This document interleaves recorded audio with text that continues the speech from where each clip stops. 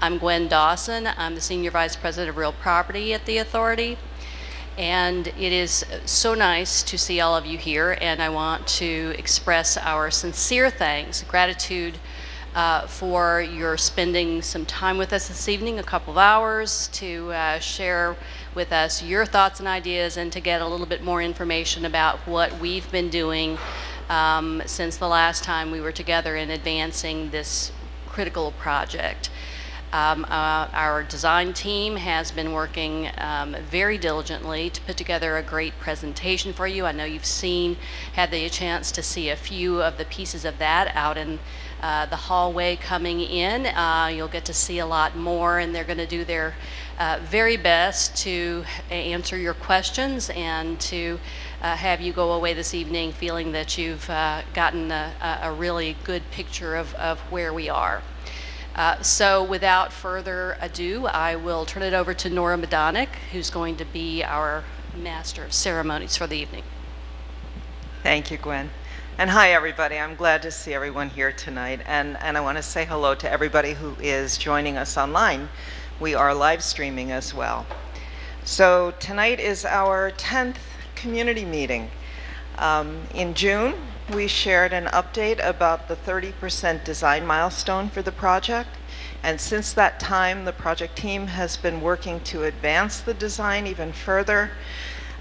They've been doing an analysis, they've been working with stakeholders, and of course considering public input, which we have collected in meetings, in site walks, and from the emails that you have sent us online.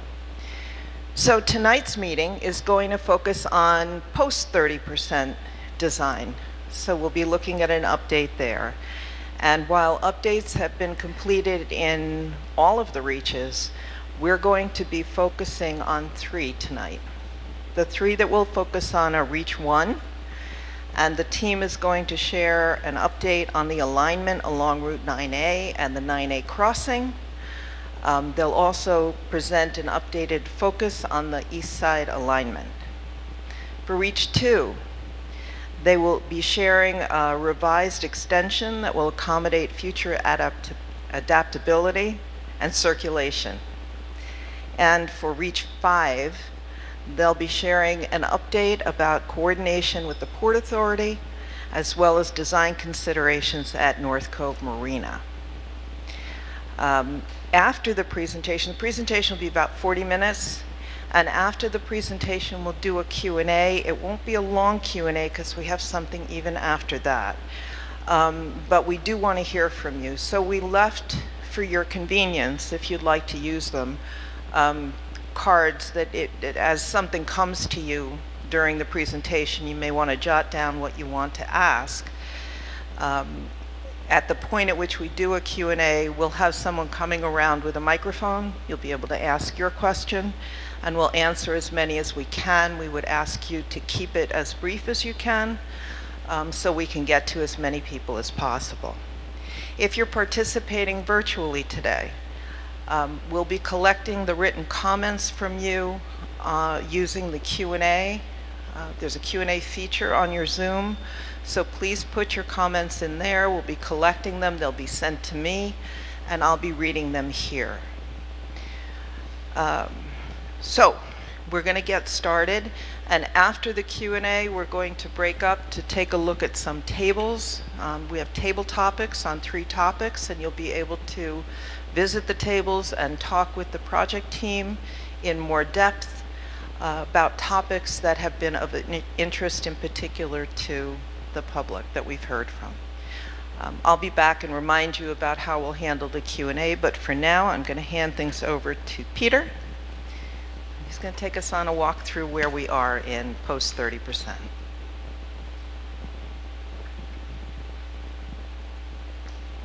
Thank you.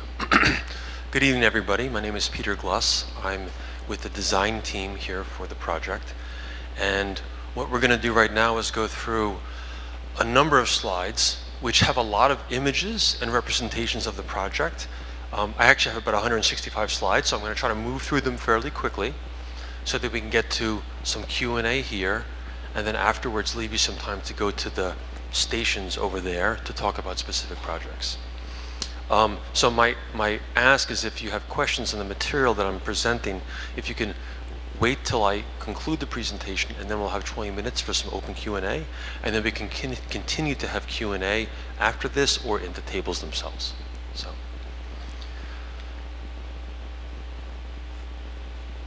Okay.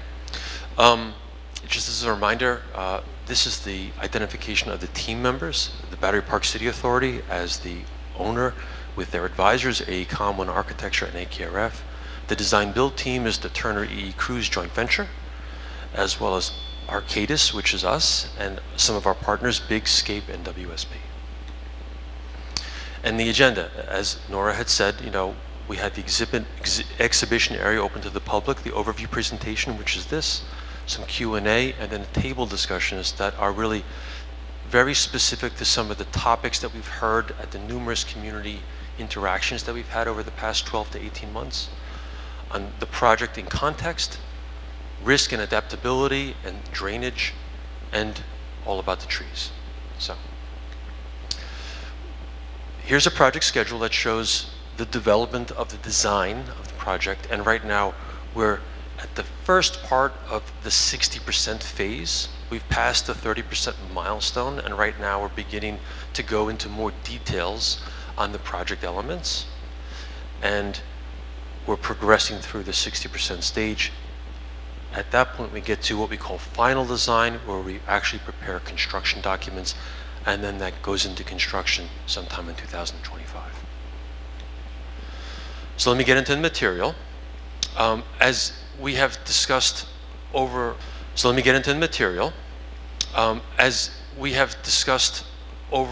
the course of our engagement, we've broken the project up into these 7 reaches.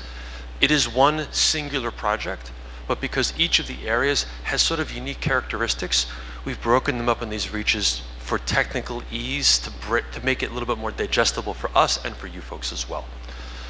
As Nora said, we really want to specifically talk about reaches 1, 2, and 5, because those reaches represent a fairly significant amount of change from some of the original concepts that we've shown you as a reflection of the feedback that we've received from you on some of the design choices that we've made. We still are going to talk about reaches 4, 3, 6, and 7, because we want to give you, again, a sense of where they are. There's been some minor adjustments to those as well, and we wanted to show you the latest there. We show this image a lot, which is the reason why the project is in motion, because it shows the vulnerability of the area to the design storm, the 100-year return period cycle with 2.5 feet of climate change. And we can talk more about this. Any questions on the hydraulics, the hydrodynamics, the rainfall, the climate change, and the cloudburst, we will talk about at the risk and adaptability table. So I welcome any comments on that. And now let's go reach by reach. Okay, so reach 1, we're starting off on North Moore Street, and the highlighted area shows how we define that reach. We've heard a lot of feedback from the community. There's a lot of clarity that was requested of us at the flood barrier system tiebacks at Greenwich Street. Trees, of course, were noted as a valuable resource. Pedestrian clearances are important. The views to the Hudson River Park from 9A are valued, and you'll see a significant change in our design to address that comment. And then concerns about alignment adjacent to the bike lane.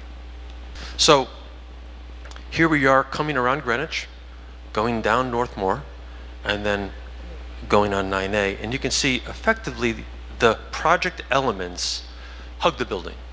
We were debating different places to put these elements. We got a lot of feedback from you folks, and we settled on aligning them with the building facade as a way to best match the current built environment. And here's some pictures of the before and after to give you a sense of that. When I show these images, I'm going to always show a series of 3 images. The first image is going to be like the photo today. The second image is going to highlight what is going to change. And then the third image is going to represent that change. So let's try that. So here's the today. Here's what's going to change, sort of like watch that space. And here's what we're proposing. So that's the pattern that you're going to see throughout this presentation. And you can see, like I said, the project elements are aligning themselves with the building so that, again, we match best the current built environment so that the project is creates the least minimal impact on the physical and the environment of folks who work and live and walk there. Another shot. Existing. That's where the product is going to go. And again, the proposed product itself. I want to note that the surface treatments of those elements have not been designed yet, so it's not going to be looking like a monolithic concrete pour. It's going to be looking like something that has architectural elements on it, but we're not there yet in the design because we're only in the 60% early phase. Here's another shot. And now we're coming around and going down 9A. Now there's a large change that's represented here. As many of you know, we've talked a lot about initially the project being on the west side of 9A, adjacent to the Greenway. We got a lot of feedback about, you know, the view impacts that would have on the view corridors across 9A, and the issues of adjacency between that and the bike path. So we've shifted the alignment so that it is now on the east side of 9A, hugging along BMCC, crossing Harrison, and continuing to hug along BMCC. I'll also note that the crossing was pushed south in order to minimize the impacts that people enjoy today about the views. So here's some shots of BMCC, existing. There's where they're going to go, and that's the representation. The existing, and actually this is a combo. There's where they're going to go. And then the representation. And again, existing. There's where they're going to go. And the representation. Again, building the project elements adjacent to the buildings, literally, so that we're minimally changing the current physical environment that people experience and walk through and live in. Now let's shift to Reach 2. Reach 2 is, you know, it's right out there, right outside near outside. And Reach 2 is interesting for us because that esplanade out there is essentially a deck. It's like a platform deck that's suspended above water. When you walk on that esplanade, you're walking above water because the water is beneath the concrete deck that you're walking on. So for us to modify that deck, we have to take the whole deck off and reconstruct the deck because the deck wasn't designed to handle the project elements that we're proposing. But we heard a lot about this Reach. You know, the pedestrian pinch point where the North Esplanade meets Hudson River Park. Lots of concern about cyclists, and pedestrians, and the conflicts that could be coming from the proximity, the close proximity of those two user groups. You know, seepage between the flood barrier system and the building, trees and vegetation, amenities in the area, and then maintaining the egress to the school and maintaining and improving universal access and ADA accessibility. So this is the project in bird's eye view as currently conceived. You can see this is the existing, and there's an extension here of 6 feet where we're going into the water 6 feet as a cantilevered platform, and that extension is designed to help this particular Reach be more adaptable in the future. And again, I can talk a lot about that more in the table, but that's the rationale for that 6-foot extension. And you can see that then, based upon that footprint, we've designed some curvature. So you can see how we approach the design of the surface elements on the new esplanade that has that slight expansion of 6 feet. We've put some curvature to the path, and we've tried here, like in all the areas of the project, to increase green space, plantings, and a sense of, you know, we want to get away from concrete, we want to move towards green. At every opportunity we have, we're going to take those opportunities to create areas for greening and planting.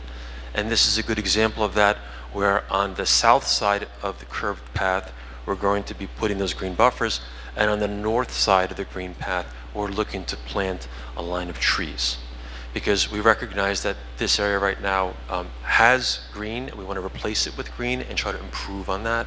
And a lot of project areas on the authority's property have wonderful green spaces, and we want to do our best to avoid changing them, and where we can, increasing green space where possible. So here's some shots. This is the corner right now that's currently in existence. There's the project elements that are going to be going, and there's the shot. So again, just so that we're clear, the project elements sit against and adjacent to the high school. They're not in the esplanade.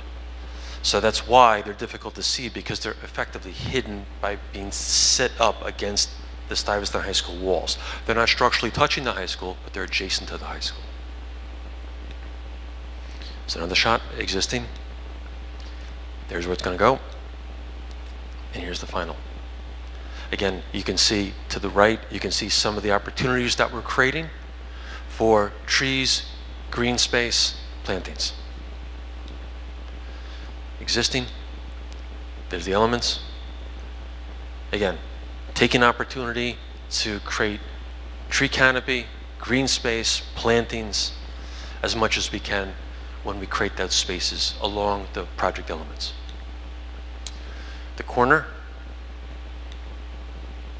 here's the shot of the corner proposed. We changed the angle, so that's the corner, right? You can see that.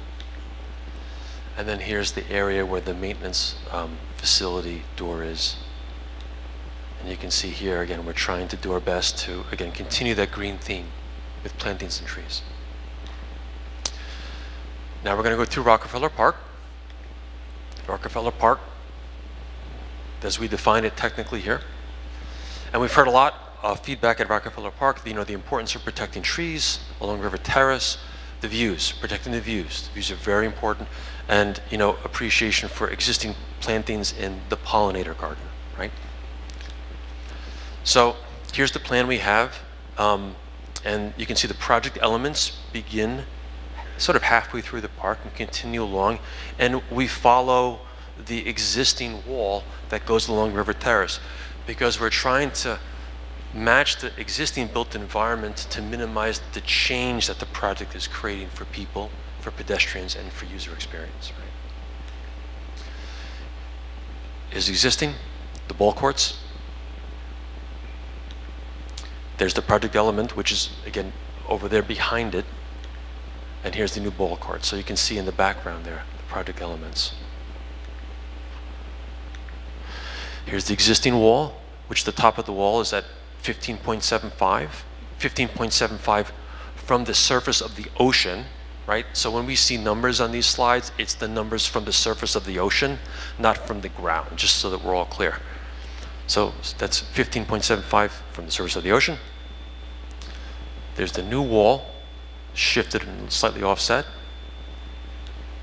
And then there's the new wall. So it went from 15.75 to 16.5. So it went up a bit less than a foot. But again, you can see here as well, we're taking opportunities to create green space and planting space. Here's more shots of the playground, which is a place where we got a lot of feedback from. The project elements are on the east side of the playground. You can see that here. That particular wall there is at 14.5. There's the project elements. The new wall is going to be at 16.5. Belvedere Plaza. Let's go through Belvedere Plaza, Reach 4. We had a lot of conversation with many of you about the Lily Pond and the ferry terminal. The ferry terminal is not going to change its location. The project team has worked with the Port Authority to come up with a way to design the project while leaving the ferry terminal exactly in place without moving it to the north or to the south. Because we got a lot of feedback on the ferry terminal and the opportunities to move that or from north or south. So we leave it right there. And we also got a lot of feedback on the Lily Pond, and that's a beloved feature, I know, by many of you in the community, and so that's also being left more or less in place intact, and we're building around these elements. What we've heard, again, interested in more plantings, less pavings, balancing plantings with activities and programs, particularly at the Hunger Memorial Plaza. Better understand the height and the visual presence of the wall in front of the Hunger Memorial and 300 Vesey, and interest in better accommodating existing queuing needs at the ferry terminal. So how we've responded to that feedback, you can see here's our plan, where the project elements go, like I said, on the east side of the lily pond, and the wall is integrated into plantings and the greenery, and we're actually creating greenery and plantings by putting the wall there. So here's some shots of that. Here's sort of the aerial shot. There's the Hunger Memorial on this side. Here's existing, there's the project elements, and that's what you can't see them, of course, because they're hidden by the plantings, but that's by design, right? Because we want to make this an area where people are experiencing the green and the plantings and not the wall. There's the plan for the ferry terminal area. Existing. This is the area that is going to contain the project elements. And again, you can see here, we've put a lot of thought into trying to create green here because this area was not particularly green in its existing configuration. And then these are the views. I mentioned before we were very concerned about some of the views by some of the ground floor commercial uses and tenants. So this is an example of the views from 300 Vesey. That's the project element that will go in front of their facade. And this is what we're envisioning the final construction to look like.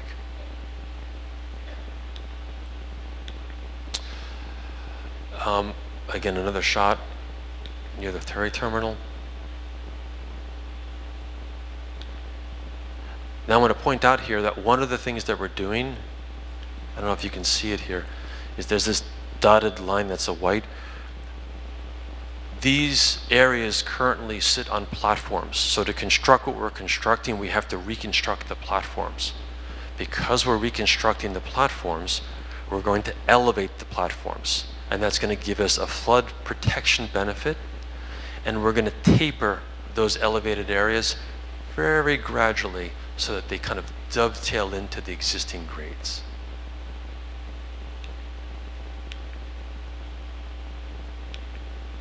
Now let's go to Reach 5, North Cove. A lot going on in Reach 5. We have Belvedere Plaza, we have Pump House Park. What we heard a lot. We heard about views in public space as a priority, protecting as many mature trees as possible. That was a huge theme in Reach 5. We got some feedback about switchbacks, too many switchbacks, very difficult for accessibility because it has a very blocky architecture that was appropriate for the time. Again, a lot of hardscape, not a lot of shade in certain areas, and then just being very mindful of the programming and the planned events that take place in that area throughout the year, and of course the dining terraces and the area in particular between the project elements and Pump House Park. So let's walk through this. So this is where our project elements align. We're trying to put our project elements on the high side of the esplanade to minimize their impact and to blend in with the uses in the upper esplanade. So let's talk about this. This is a good example as we turn Vesey and go into Belvedere Plaza. This is Belvedere Plaza right now. And we really thought long and hard about how to maintain those trees and protect those trees and minimize our impact to those trees. So the project elements are going to be going there. And so this is how we're representing the final design. We're minimizing the impact to the trees in Belvedere Plaza, and the project element is going to be experienced as seating. I think someone could actually walk into this area and just think of it as a unique seating arrangement as opposed to something that was designed to protect from flood. And that's the intent of what we're trying to do here. There are openings for egress, and we've taken a lot of opportunity to put adjacent to the project elements plantings and greenery and vegetation to make this area more green and softer in that sense. Here's an area in Reach 5, the step down section. There's where the project elements are going to go. And you can see, you really can't see. We've changed the angle a little bit to focus on sort of a better shot of this, but you can see the elements are sort of hard to distinguish from the eye, but what is easy to distinguish is the increase in amplification of the green spaces and the landscaping. Another shot of Belvedere Plaza. There's the elements. And again, the seating configuration.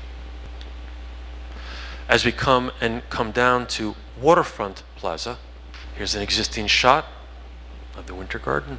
And again, you can see the, we all are familiar with the blocky architecture that's there. That's not particularly accessible and doesn't meet what we want it to meet for universal access.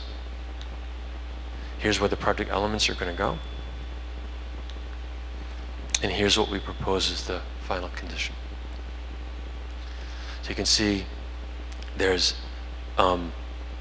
much better accessibility and a significant effort to improve the canopy and the vegetative cover and the plantings and landscaping in this area, which is currently right now dominated by stone-type concrete structures. The dining area in Reach 5, there's the elements, there's the top of wall. We worked really hard to keep that top of wall such that you can be sitting on one of those tables and you can still see the water. Again, another shot. There's the area that represents the project. And you can see here's a shot that shoots along. So again, we're taking great care to make the wall part of an overall landscaping and architected element. And we're taking every opportunity to increase the green coverage and the plantings in this area as well. The plaza, the elements, and again, here's a shot. From the Winter Garden, the elements, and there's the shot. The terrace at Lake District, the elements themselves, and the shot here. Again, showing that we're doing our best to take, to understand the usage of the dining areas and the sensitivity of those customers and the people who sit there to the views that they are currently used to, and trying to maintain as much of that as possible. Now we're going to Pump House Park. So this is where the project gets, I'm doing pretty good at 24 minutes. I have 20 minutes left and I think I'm more than halfway through. So this gets a little more technical here. So Pump House Park is in some ways defined by what's taking place underground, not by what's taking place on top of the ground. You can't really see it here, but I'll show this in later slides. There's a box here. This box represents the bridging structure that's necessary to build underneath the esplanade to prevent the water from going up the path tunnel surfaces and hitting West Street. So underneath that box is this. It's a fairly, this is what we call the bridging structure. We call it a bridging structure because it's sort of like a bridge, but basically all this is below the esplanade. And that structure is going to prevent the water from going underneath the esplanade platforms and during a surge event coming up through the platforms and flooding Brookfield and flooding the path station and everything else like has occurred during Sandy. That's a significant technical part of the project and is probably one of the most difficult parts of the project to build. And part of the reason why we're talking about Reach 5 today is because we have significant coordination with the Port Authority to discuss with them how we're going to build this thing and straddle their path tube that goes underneath it, because obviously they have some significant concerns about the impacts that our project will have on the stability of the path tube. A lot of technical conversations back and forth with them. And again, this is just showing the areas that are above water again. And this is just another shot that just shows this bridging structure right here. So I'm just gonna recap, because this is a really important point. A lot of this design is defined by this. And this is something that we don't have a lot of liberty to move back. We can't move it this way or that way because we have to be on top of the path tube. We can't move it this way or that way because there's only a certain place we can cross that path tube. So this box and this structure really set the table for how we have to deal with what's taking place on the surface. So here's the surface. And all that what I just discussed is underneath this now, right? So there's the existing retaining wall. And this is where the project elements will sit. And this is our concept of what the final construction will be. You can see those elements. And what we've done is we've created a direct connection to Pump House Park to the Esplanade. And we've created a system of ramps so that that Esplanade entrance is accessible and meets universal access requirements. We've also taken an opportunity to put as much green as we can on that, because we don't want people to experience any sense in any location that there's an overwhelming concrete, feature. Here's the police memorial area. This also, because it sort of straddles onto that bridging structure, is technically complicated as well and is affected by the underground construction. This is where the project elements are going to go. This is also an area that has a fair amount of trees. And so this is the proposed final design. And again, you can talk more about this in the tree table, but I'm going to say 14 or 15 trees are going to be impacted by this project because this alignment is where it is, and that thing below grade has to be where it is. Now we're coming around to the Kowalski Plaza, sorry. And this is the existing. That's where the elements are going to be, off to the side. And this is our proposed concept, which matches the existing privacy wall and is more or less at the same height. So there's not a significant change to the, to the experience of people in the physical built environment, right? Breach 6. We call this Breach 6. You know it as the South Esplanade. It's a wonderful place to walk and run, beautiful place to see the sunset. And Breach 6 has lots of different elements, which we'll get into here. We heard a lot of feedback. We heard a lot of feedback about doing our best to protect these trees, providing equal or additional vegetation. What's going to happen to the art stations? And a couple of the pieces are very valued by the community. The previous design, we got some feedback, had too much meander. So we straightened it out a bit because the feedback that we got was that it meandered too much. How are you going to be handling the openings in the project elements, the flood protection system, and how is this going to affect the views from the residents on the ground floors and programs and nodes? So here's some before and after shots. There's the existing with I think it's the pickleball court. Volleyball? Okay, sorry. I don't play pickleball, so I don't know. There's the project elements. And here's a shot again which shows the project elements, and it shows our concepts of increasing the vegetation, the planting, and the canopy in this area, which could be particularly hot in the summer. As we go around and near the Gateway Apartments, I would add, are technically unique because part of these apartments actually sticks out over the water. Like when the Battery Park was built as an authority back in the day in the 70s, there was a bulkhead. For whatever the reason that I don't know, this particular apartment building chose to build over the bulkhead and cantilever over the water. So that presents for us a technical challenge that we are solving by sort of adapting to that extension over the bulkhead.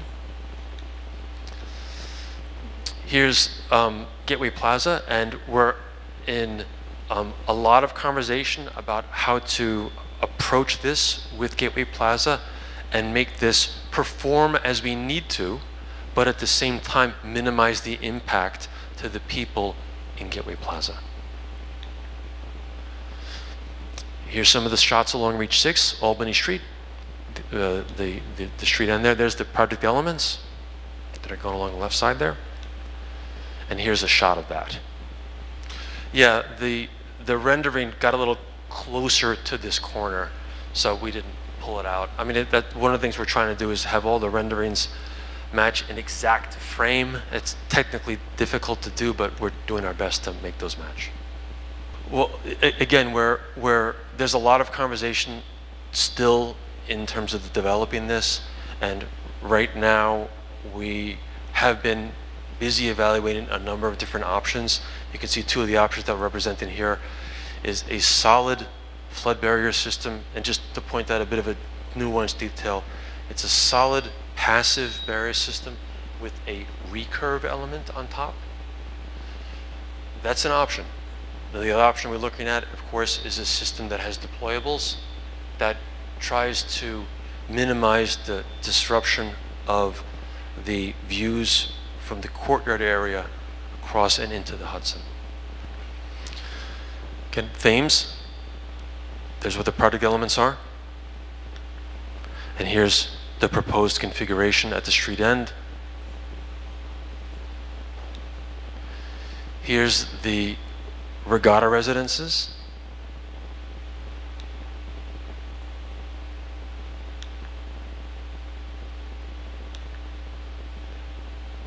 The wall effectively matches the current privacy wall and elevation and is built in that alignment. And this is something that the design team and the authority have come up with. We call these program locations, where at the street ends, we want to reflect sort of a program use, nature play, conversation room, and leisure lawn. And these are just some images of those proposed concepts. Existing, leisure lawn, conversation room, existing, proposed, and the nature play.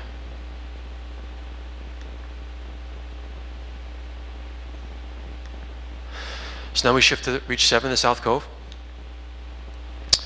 The South Cove area, we've heard a lot from the feedback, from the community feedback, about the importance of protecting the grove. The importance of protecting the grove, right? That's a beloved grove.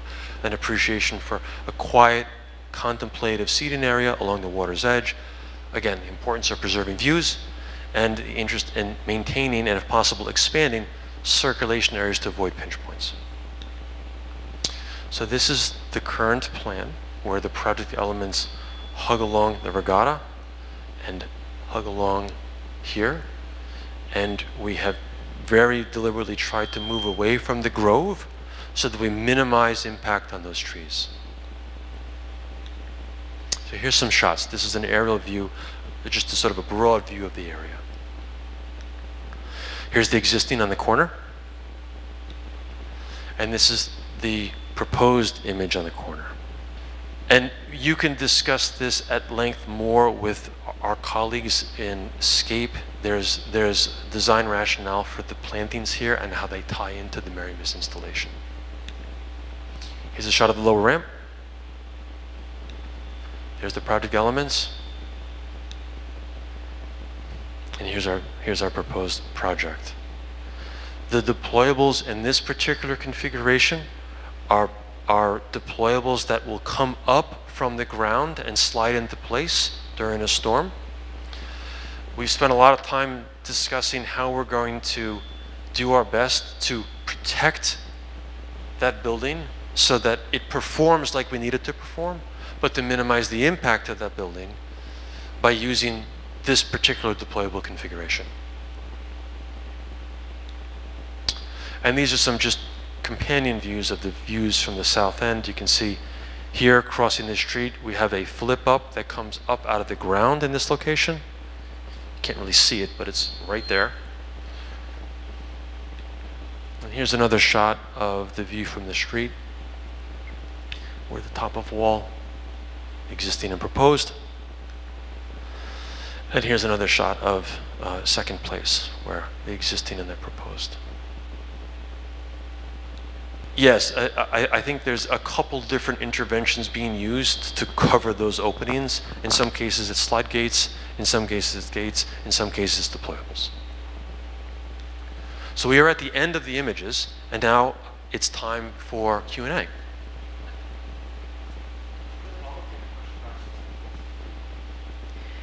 Okay, so I just want to go over again what we're going to do here. We have folks online and we have folks who are in the audience right now. So for those of you who are listening via live stream, participating in that way, please put your questions in the Q&A. I see we have some lined up already. I'll be going back and forth between people who are here in person and people who are participating virtually. Would ask you please to try to keep it short so that we can get to everyone. We have people in the audience, staff, who have microphones. So Caroline, let's start with you with this gentleman right here in the blue.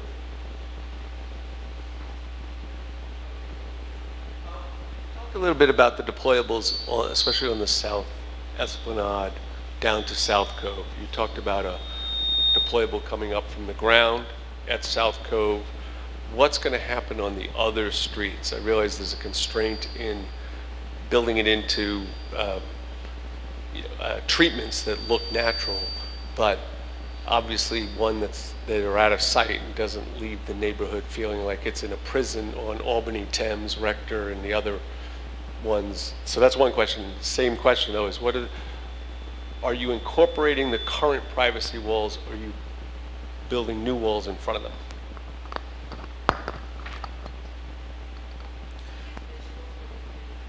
Yes.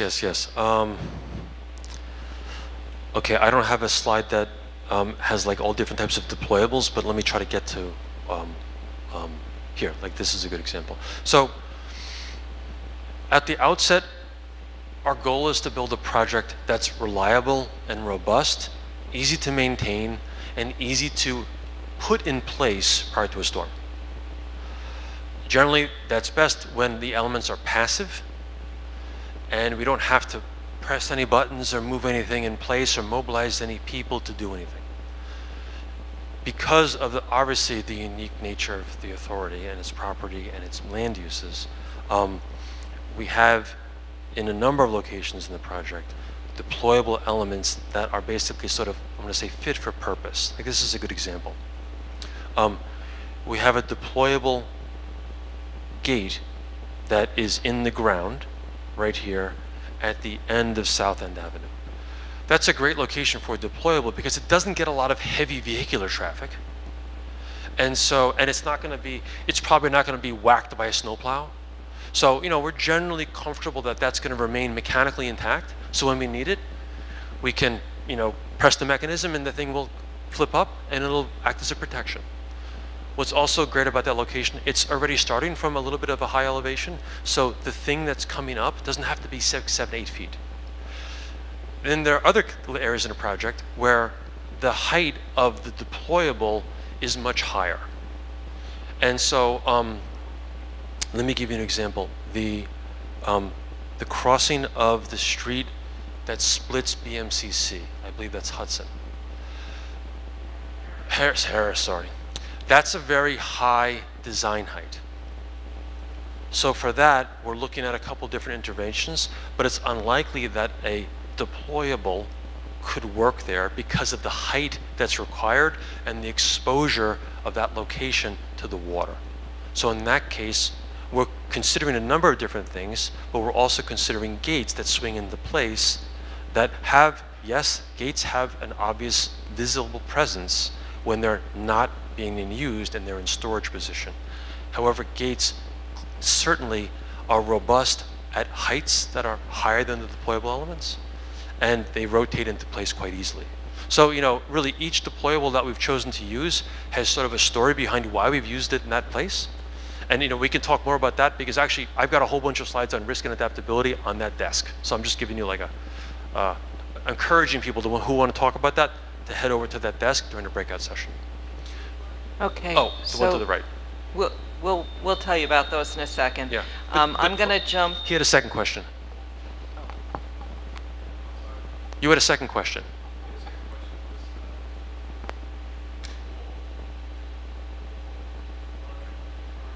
Yes, that's privacy correct. walls. Right. We are the privacy wall right now, and in Reach 6, is designed to hold itself, but it's not designed to hold flood waters and hydrostatic pressure. So what we're doing in Reach 6 is we're reconstructing that wall so that it is engineered to hold back the water pressures that will be felt by it during a surge event. The current wall is, yeah, it's basically a replacement, yes. I'm going to switch to somebody online. I found it hard to tell from the images, but is there any loss of space to Hudson River Park? Particularly, does the platform on the north side of Stuyvesant take space from the marina on the south side of Pier 25? Okay, I will answer that question, but I'm also trying to avoid that feedback sound, but now I'm in the middle of the projector. Yes, so remember I talked about that 6-foot extension? So the rationale there is Reach 2 is a very narrow piece of the project, and it's a complete reconstruction of that platform. So when we redesign and construct that, coming back 30 years from now, it'll be very difficult to change it because you don't have a lot to work with. So what the authority and our team have done is said, we want this product to be adaptable in the future. So what we're doing is we're extending that platform 6 feet out over HRPT waters, and we're creating an opportunity for that 6 feet to hold a small, what we call a parapet wall or a knee wall, that can be used to attenuate and dampen surge from future events. That will be constructed if necessary in the future, but now we have an opportunity at least to build it. If we had to build a parapet wall on the current platform without expanding it, we'd be cutting into the platform, the pedestrian path, and the circulation. That's why we're extending out 6 feet over HRPT waters. Oh, sorry, yeah. Yeah, we're not touching Pier 25. Yes, it was the question, I guess, so, if the question was, are we touching Pier 25? No, we're only going 6 feet north from the current boundary of the Esplanade. Let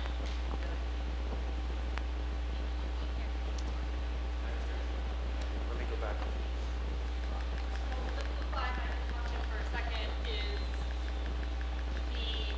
New platform, right? So there's an existing platform and then there's new platform, and that's the difference, right? Here, okay. It's hard to see, but this pink line is the edge of the current platform. The extension is in this sort of brown zone. The blue shaded area is just the area that we're delineating as the zone where construction activity will take place temporarily during the construction. But the finished product per se, the physical built structure, is going to be 6 feet out from the current edge. So said even more, this edge right here, it's going to be 6 feet this way. All right? Okay, thank you so much. Sorry I'm making you bend. So thank you for the presentation. It was really helpful, and thanks for the additions of the in-between slides. They were helpful. I just want to make a note again that we really need to talk more about reaches 6 and 7 in more detail. And 5 too, okay, 5 too, but 5, 6, and 7, because there's lots of things that are in there that I think the community, as a broader community than just the people who came to the walkthroughs, would want to opine on and have input on. And I'm really grateful, not about where the wall is, that's, I know that's not up for grabs, but what are we going to do? What are we going to put in place? And I again invite you to the January or March Battery Park City Committee to do those reaches as your convenience, because I really think it's important. Yeah, BPC, I said that, right? Or either, or the environmental committee, but I can't invite to Alice's committee, but I can invite to mine. Thank you. Okay, we have somebody online. Will you be removing all of the installed benches for sitting on West Street outside of BMCC after Harrison Street heading downtown? The wall photos, elements, do not show any of those benches in the picture. The benches were very welcomed by the community. Can you repeat the question? Ken, will you be removing all of the installed benches for sitting on West Street outside of BMCC after Harrison Street heading downtown? The wall photos, elements, do not show any of those benches in the picture. The benches were very welcomed by the community. So I believe they're talking about benches that are on West Street, on the east side of West Street. Like I had said earlier, we're moving the alignment of the project elements on the east side of West Street because we're looking to avoid the impacts that were created by having the project be either in the median or on the west side of West Street. There's a lot of technical difficulty that the engineering team is working through as we put the project elements on the east side of West Street, because as you know, when you walk there, there's a lot of underground vaults and things. There's a lot of utility work there. So that particular area of the project just has a lot of engineering difficulty that we're working through, and we're coordinating with the utility providers in New York City to coordinate whether we can relocate or move some of that stuff. But I would say right now the engineering effort is focused really on the ability to construct here, and we can certainly take back the comment about benches and get back to folks on that in the final.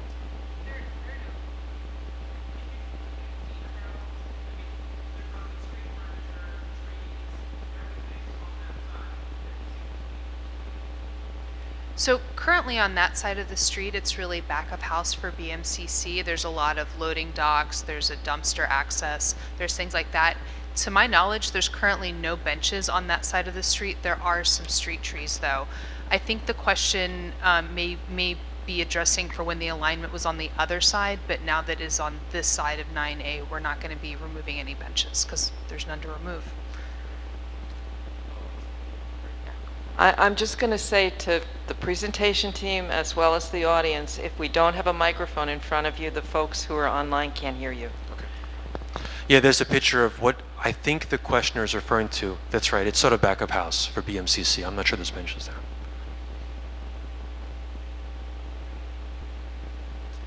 Yeah, I mean, I think, maybe our suggestion is let's continue with the Q&A as best as we can.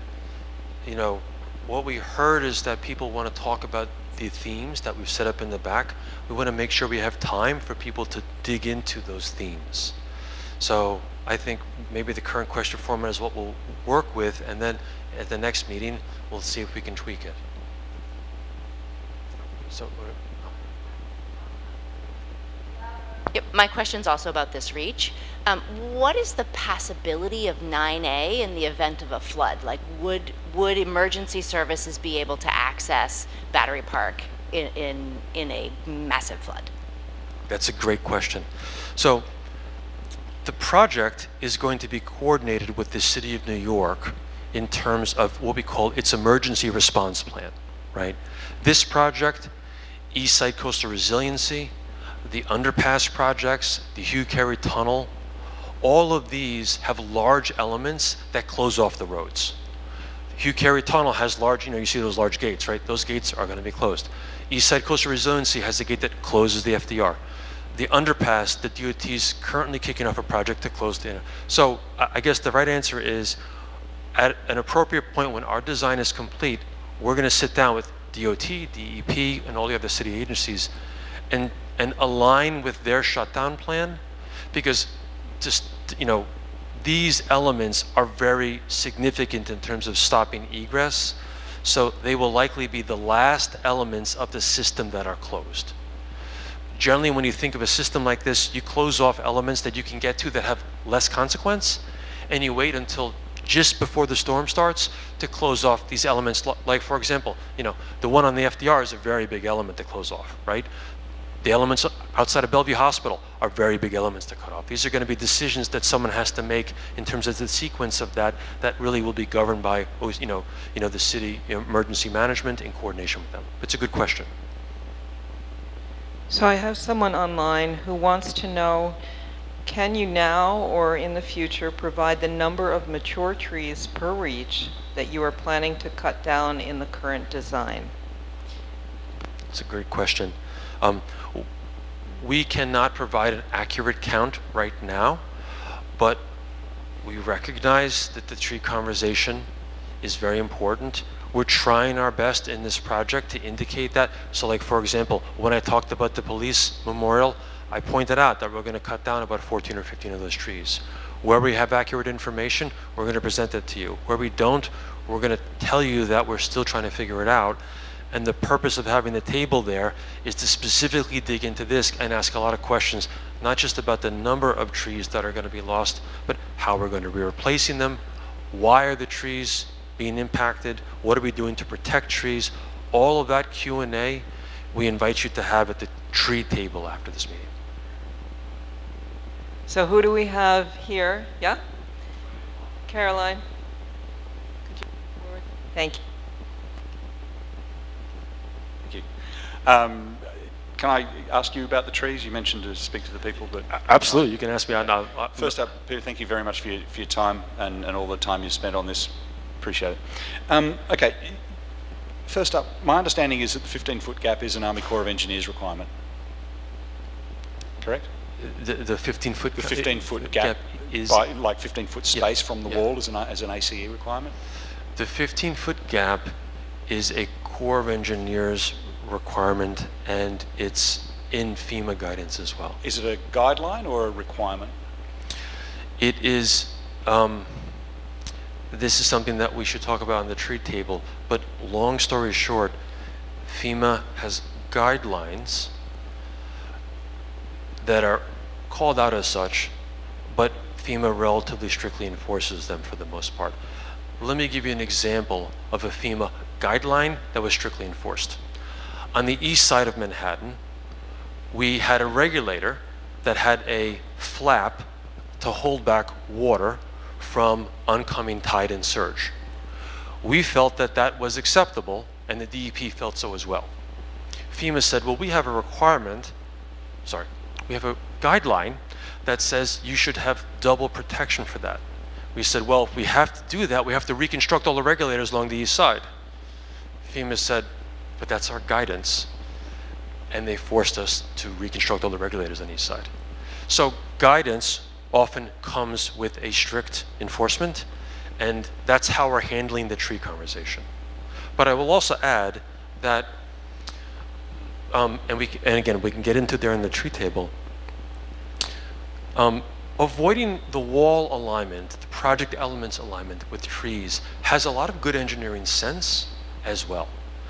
We don't want to design something that has roots that go underneath it and interrupt its function. We don't want to design something that has roots adjacent to the wall that if that tree were to topple in a hurricane would leverage up and jack up the wall. Nor do we want to design something that has a large 20, 30-inch tree fall on the wall and crush the wall. So there's a lot of engineering common sense and best practice in terms of keeping mature trees from the project elements. FEMA has expressed that as 15 feet. And I think as we talked before, we're going to be submitting to FEMA our proposed design and having them review it. And that usually takes place as a single exercise and not as a series of small what do you thinks. It's generally, here are the plans, please review them and provide comment, and that's called the CLOMR process. So just to carry on, appreciate that. Is the 15-foot guideline, well, actually, this is a state project, state and city project, is that correct? The authority is a state authority. Yeah. So what's the jurisdiction of FEMA in the AC? Can't we just say, thanks very much, we're doing it this way? That's a great question. But the FEMA has regulatory control over all flood insurance mapping that exists in the whole continental United States. And so we abide by FEMA's guidance because FEMA controls the flood maps. Now we didn't talk about this yet, but remember, when the project is built, the authority's property will be deregulated from an insurance perspective, and ongoing insurance in the future will be significantly cheaper because you will not be in a high-risk zone. That's the purpose of FEMA certification. You demap it. The CLOMR stands for Conditional Letter of Map Revision. Cheaper insurance or our views to be blocked and no trees. That's one way of talking about the choice, but then this is where I'll encourage you to talk about it at the tree table. Peter, could I add something there? I mean, I think it's important to clarify what our design team has been asked to do. We would like for our design team to provide us with their best judgment as to how close trees should be to the wall. And you know, the FEMA guidance is part of that, so they're taking that into account.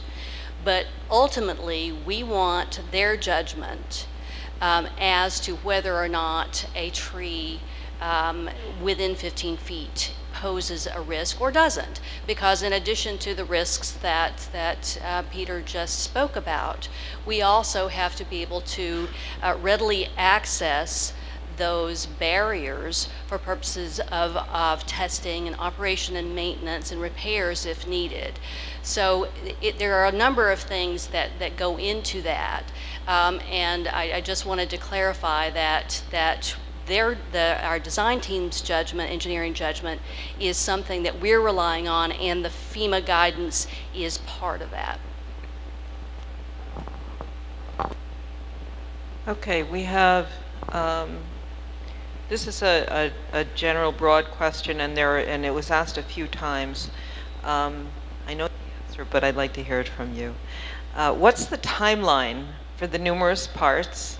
What are start dates? How long until they get finished? What's the expected timeline and the total duration of construction?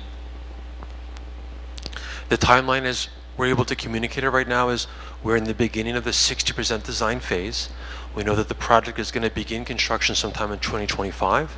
And as the project gets finally designed, we'll know more about phasing, durations, etc. Right now, we don't have those details pinned down because we don't have the design finalized.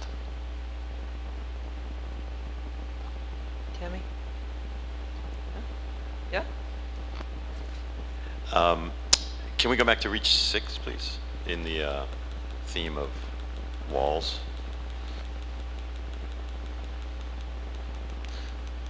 Because I think there's been quite a bit of thought given to the walls from the park side. But when I see the image from West Thames, it doesn't seem that there's street side. And all the views from all those streets that are impacted. Okay, so which one are you looking to particularly talk about? There was one view particular from street, yeah, this one is coming up, that one. Okay. Yeah. That's, and then the next one, I think there was a, yeah, that. That's pretty harsh. That's, yeah, awful is a better word. So is there more thought to be given to this, and what dictates the width of the openings? Showed in a previous slide in front of Gateway a lot more smaller openings and deployables. Could that not be applied here to open these as much as possible, because you know this is not acceptable? No, it's a good question. One of the challenges we have in these street ends is we're limited in our ability to locate deployables in the esplanade itself because it is an esplanade, right? So we're building within a deck, and the deck doesn't have the ability to hold a deployable like, for example, the area near BMCC would. So what the design team is proposing here is to use an element that I believe slides in place, and we're trying to maintain as much of that opening as possible, but recognize that the width from building to building is significant. And so, you know, our task is, you know, I'm going to go back to the plan view. Oh, I don't have a good plan view here. Our task is we have to prevent water coming from the edge of that building to the edge of that building. And obviously we have no privacy wall to use as a template, so to speak. So that's why we have to extend across this open space, and we've chosen to try to have an open element here at the center point to maximize the view protection or preservation. But at the same time, we have the elements that are on either side of that open iris so that we can achieve flood protection.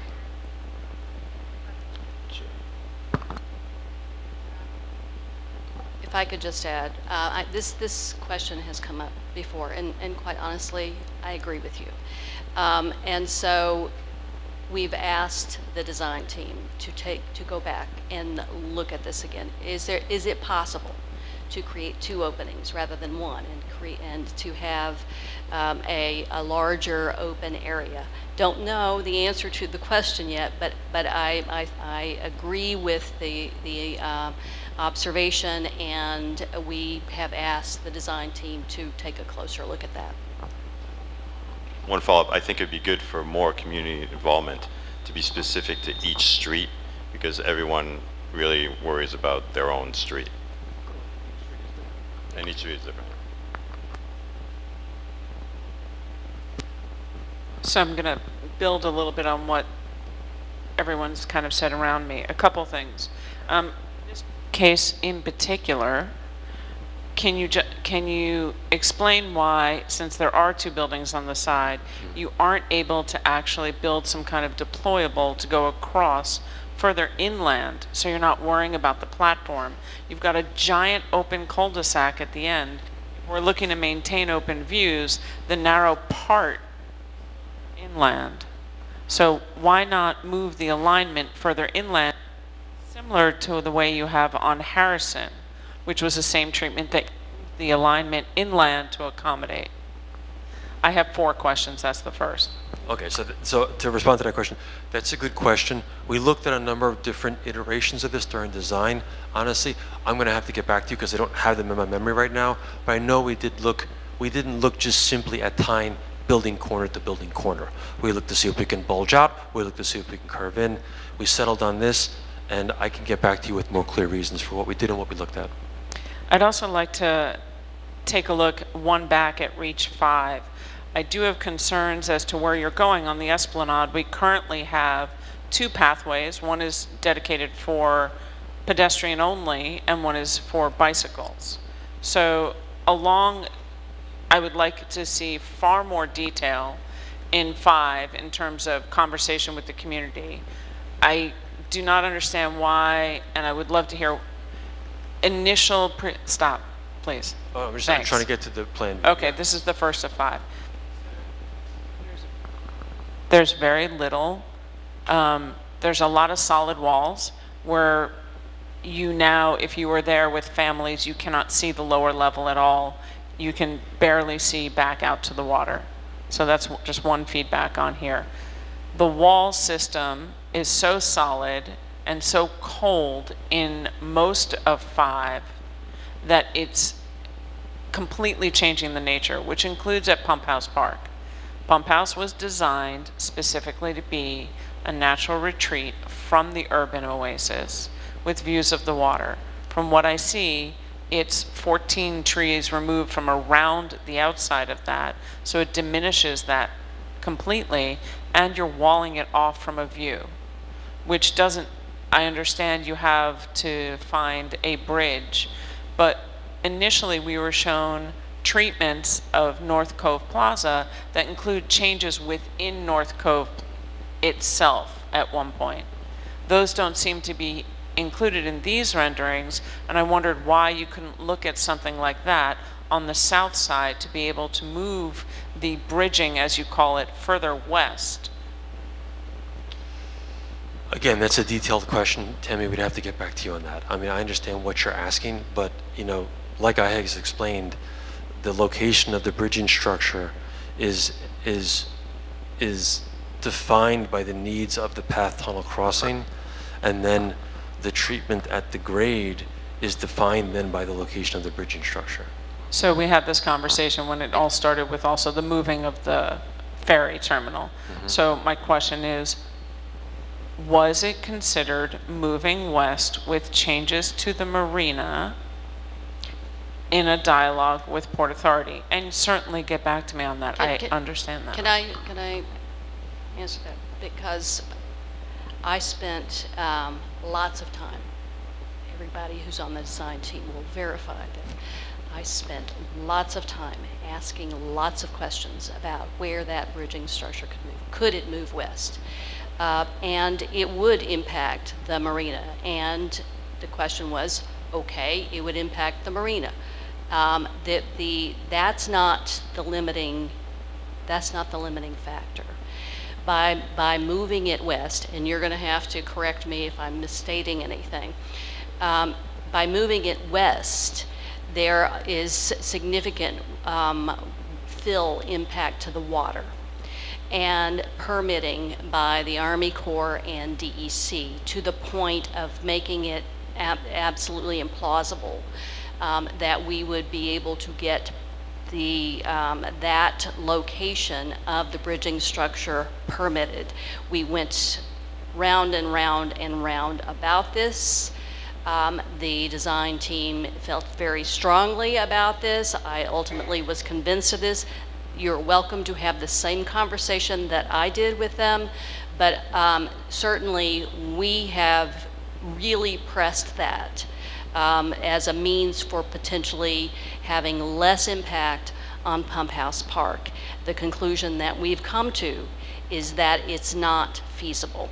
So I, again, welcome you to have the further conversation, but that's, I wanted you to be aware of the work that we've done to try to achieve that. I appreciate that, but from the surface dweller perspective, I'm not as concerned about the work that needs to be done under the platform for a space that's not habitable because it's Underneath the platform. correct. It's already under a platform. So the work that would need to be done, even if it was more Herculean, in order to be able to maintain the usable space and the trees and the parks on the surface that we all, that the public, the tourists, and everyone enjoys, would be a well worth thing. And I can imagine the hours that you put into it, but I'm just saying from a person who's more concerned with the top than the bottom. And then what I didn't see, Reach 5 has an incredible amount of detail. It is the most one of the most transformative changes. So I felt it went very quickly here. I don't feel that I understand, and I know I live this space. I don't feel that I actually even understand that the views in the images were well enough explained to be able to say an understanding from point A to point B. I apologize, but that's how I feel on that. Particularly as you pass the ball field, the volleyball court, it shows one path now. So where are the bicyclists going to go? We're not losing bicyclists, as far as I understand, unless Battery Park City Authority is saying that they will prohibit bicycles on the Esplanade. We've now removed the safety net of having one place for pedestrians only and one mixed-use path. What is the thought behind that? Hi, I'm Rachel. We do have two paths at Reach 6. Are you talking about Reach 5 or Reach 6? At the end of 5 going to 6. 5 was supposed to be, our understanding was there would be improvements. Sure. So and I didn't see that on the back of the bottom of Reach 5 around the marina or by Kowski. I didn't see anything that would show bike path improvements and then how it merges in from 5 to 6. Okay, so right now we're looking at where Kowski Plaza and Reach 5 North Cove Marina meet what we call Reach 6, which is also known as South Esplanade. A general rule of thumb when you have a shared youth bike and pedestrian path is 14 feet. And there are places all over the site where we have a minimum of 14 feet. As a design team, we said that's not enough, so we've increased it to 20 feet in most places, except for where you're along the back of the esplanade and where we're preserving the esplanade as it is now. Along Reach 6, we do have a consistent secondary path that is the same width of the path that is there now. It does have a meander for design interest, but that is really for pedestrians only. And one of the purposes of introducing the meander was to really discourage bicycles from going up there. So you'll still have the esplanade path all the way around on the perimeter. You can actually see how it's outside the limit of work here, and then it goes up to the south esplanade. That is all consistent with what is there today, plus kind of that secondary pedestrian path that you can kind of see branching off here on the other side of the volleyball court. We can't hear you. You have this picture for the meander side. Yeah, we do. Right. We can go a little bit farther down. And then I'm going to go to a question online. So right here, this is the secondary path right here. It's at a 10-foot elevation, so it's 6 inches higher. One of the comments that we got from the previous meeting was that we had set that path too high and you guys wanted it lower, so that's something that we accommodated in the design. If you want to go forward to the next plan, we can show you another image of that secondary path. So here it is right here, and you can see how it starts to come up to connect to West Thames Street. We have the meander. This is all one of the points of having the meander within the design is to discourage faster traffic like scooters and bikes and such. I appreciate it. Thank you. And then the art, where is the art? We're still undergoing studies for the art. We know that the art is super important. It's a big part of the conversation, and so it's something that we're still looking at with BPCA. But I don't see it represented on your draft plans here, correct? That's correct. So we're going to move back to online. I want to make sure that we're hearing from the folks who are live streaming, and we're probably going to 5 minutes of Q&A. I want to make sure everybody has time to go to the tables and ask some of their questions before we have to close down for the school. So the question here is, what provisions are there for evacuation in the face of a storm? Will cleats and bollards be installed on new bulkhead structures so vessels can tie up? Is existing marine infrastructure being protected beyond the location of the ferry terminal?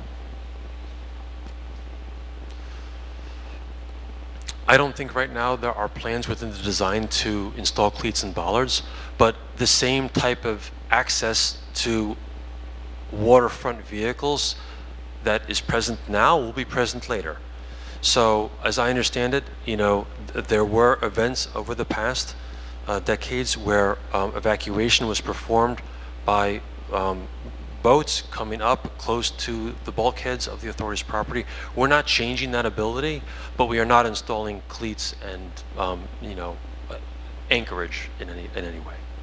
Nor are we changing the use of the North Cove. Sorry. I just want to make sure that we, Caroline, could you take the microphone right there, please? I want to make sure we get to folks who haven't had a chance to ask questions. Thank you for placing the priority for the design, laying out the landscape for pedestrians. And a lot of residents, I'm a resident here, and I got a lot of neighbors that they look good, but they have health issues. So a lot of times when you see the people walking around, they are actually trying to recuperate from their medical illness conditions. And sometimes it's very hard, like you see all the visitors or that they are actually squatting on the stairs trying to find a seat. So I'm very happy to see that the landscape actually is showing that you're trying to provide more seating in a way that people can just naturally, although it's a barrier, but actually you can sit there and relax. And the way I understand it is we're trying to push the bikers to go back to the Beltway from the beginning all the way to upstate, but not trying to bike along the promenade, so I appreciate that. So please continue to work on that, because now there's so many e-bikes as well that trying to get by. It's really hard, and we always have to duck away from those people. Yeah, thank you for that. Oh, I have one more thing about the tree shapes. That I see that your slides is showing a very flourish forest. Actually, how long does it take to really give shades? Because I remember when Governor's Island was at the beginning, they had just skinny tree. It took a few summers to really give people shades. And we got lots of residents here, at least 9,000. So please do let us know how long, or like if, I don't know how the seedlings work with the planting. I mean, the picture shows nice that it's a fully grown tree, but I don't think it's going to happen when you have the construction in 2025. Great point. Let's definitely talk about that at the tree table. Caroline, could you come over here, please?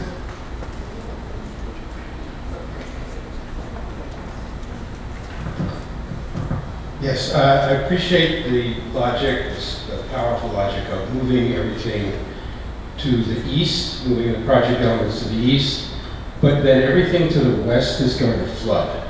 So what are the assumptions about how often it's going to flood, and what are the mitigation strategies for everything west of the project elements?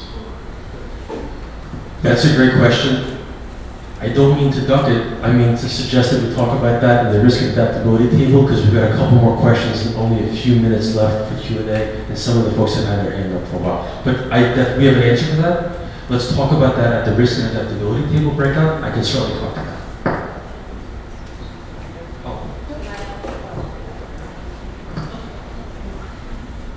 Okay, sorry.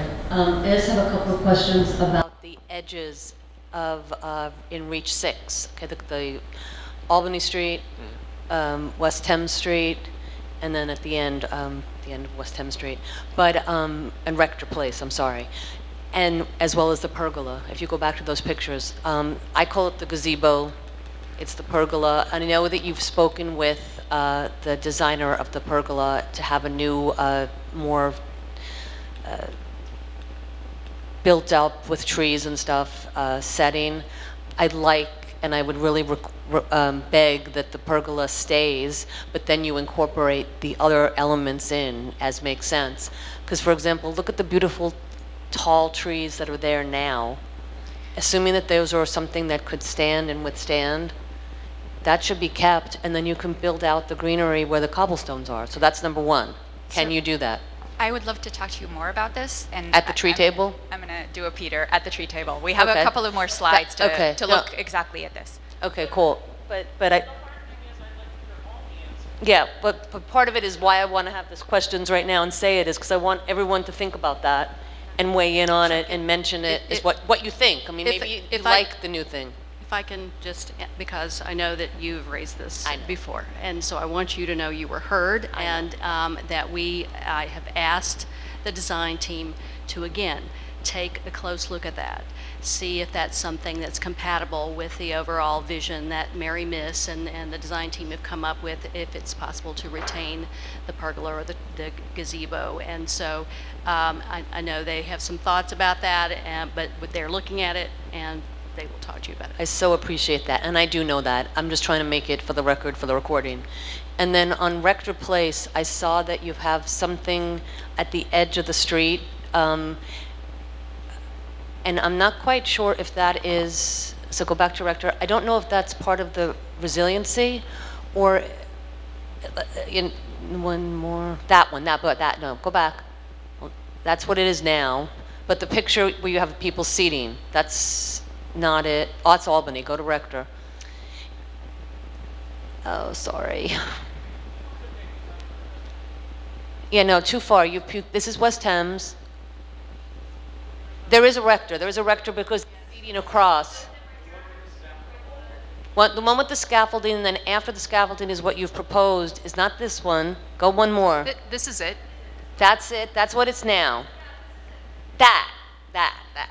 Are those seats, so now the water's behind us, and we're looking we're looking east. Are those seatings that are there part of the protection, so you don't have to put something on the street? Or is that just something you decided to do? This is, so we went through Reach 6 or South Esplanade and started looking at areas where we could introduce little programmatic nodes. And this is one of the programmatic nodes that we proposed. We liked it for a few reasons. First, it's fully accessible. It's offering shade seating. We also think that there's an opportunity to have just a small scale gathering space for some of the programmatic events that happen here already. And so that was what went into the thought for this. We need to talk more, and I'd like the neighbors to weigh in more, and I'll stop talking now, but because the programmatic space at the Albany Street here is of concern, and I think it actually blocks access, not opens it, but that's my opinion. Okay, we're going to do a couple more questions, and then we're going to go to the tables. Caroline? Thanks. Thanks very much for the presentation. I just want to say, just looking forward in terms of future presentations, if I might make a suggestion. You know, looking back, some of us in this room have worked together for many, many years, and we started at Wagner Park and right on the southern end. So we looked at 1/10 of this fantastic 92 acres, and we worked, I think we had over 10 meetings on just that small area, and it was fascinating and wonderful. And I appreciate it that now with design build, that path is no longer being taken. There are much fewer of these meetings, and so each meeting really counts and is critical. And so one of the things I would do is really concentrate on how you're presenting. I think it would be helpful with the reach situation that you're in, that you do Q&A in the future, reach by reach. 2, I would really think it would help everyone. And remember, the people that are asking questions in this room live here and are really, really intimately involved. But there are many people that would be fascinated to know more about this, and your website is tremendous. But with this park, there seems to be one missing thing, which we saw when the city presented for East River Park, is a model. I know all these architects and landscape architects who work with models, and I made this call earlier on Wagner Park. I think it would help a great deal if we could see a 3-dimensional whole and be able to really get in there and look. And many of these graphics are wonderful, but I think that's what's missing. I think it would help a great deal going forward. So I just want to make that recommendation, and I thank you. And I would also, one other thing is when you do existing versus proposed, and I know we spoke about this at an earlier meeting, it's really helpful if you see both images side by side. As much as I appreciate this sort of intermediary, which is interesting to see, I think that would be very helpful as well. Thank you. Caroline, the gentleman in the turtleneck, please. And that'll be our last question. How you doing? My question's about Reach 3 in front of Rockefeller Park. I'll make it really quick. My first question would be, when I look at it, it looks like there's a setback from where the original wall is. Keep going, you're getting closer.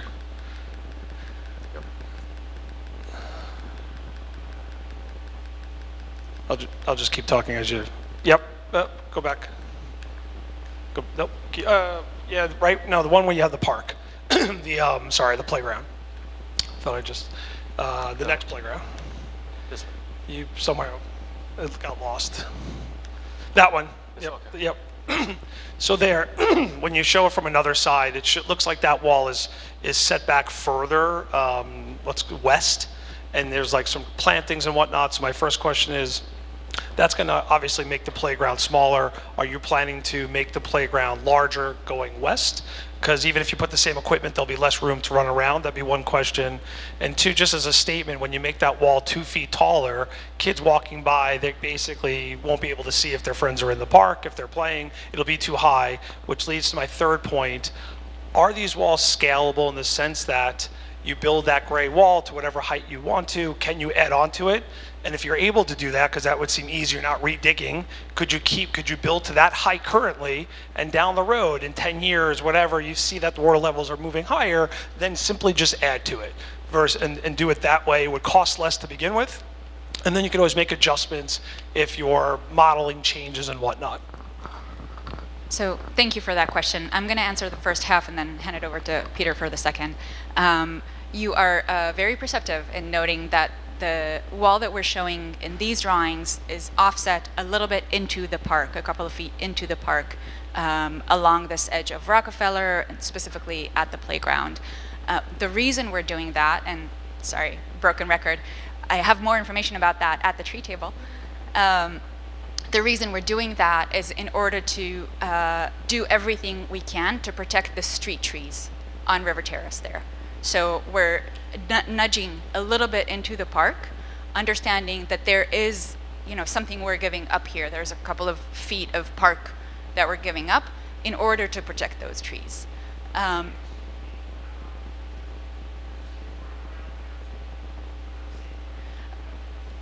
So that the second part of your question is the impact of the playground itself. And that's something that we're looking at very closely right now.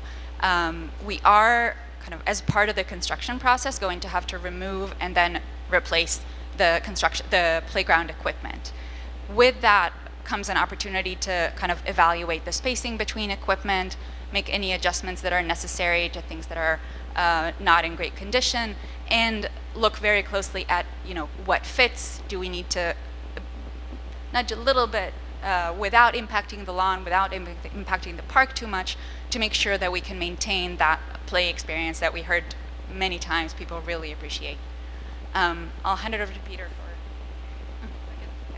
add one other thing. We have provided direction to the design team that we want to make sure that the playground equipment that's there now can be then put back, reinstalled, as Lee mentioned, because of the spacing. The spacing may need to be adjusted a little bit, configured a little bit differently. We have looked at the ability to add a little space on that west side without impacting any other elements, any other park elements. So that's the objective that we've provided. To your third question, yes. The project is adaptable, and I would love to talk about it with you at the adaptability table. Well, that's a specific question that let's talk about at the table. Okay, so we're going to go to the tables. Thank you, everybody, for participating in the Q&A. We have 3 tables available. One is tree landscape considerations within the project. One is risk and adaptability. And one is the project in context, Battery Park City Resiliency Projects and Lower Manhattan Coastal Resilience. For those of you who are participating virtually, just stay on the line for a moment, and in a moment we're going to open a virtual topic table where you can ask questions related to the same 3 topics that in-person participants are going to be looking at the tables. And for those of you who didn't get your questions answered, we have note takers at each of these tables, so they'll be taking down your questions and your comments. So they will be heard, and they will go to the project team. In addition, the boards out in the cafeteria lobby will be up, and there'll be people there. And in a couple of days, the boards are going to be uploaded onto the BPCA website at bpca.ny.gov. Have fun.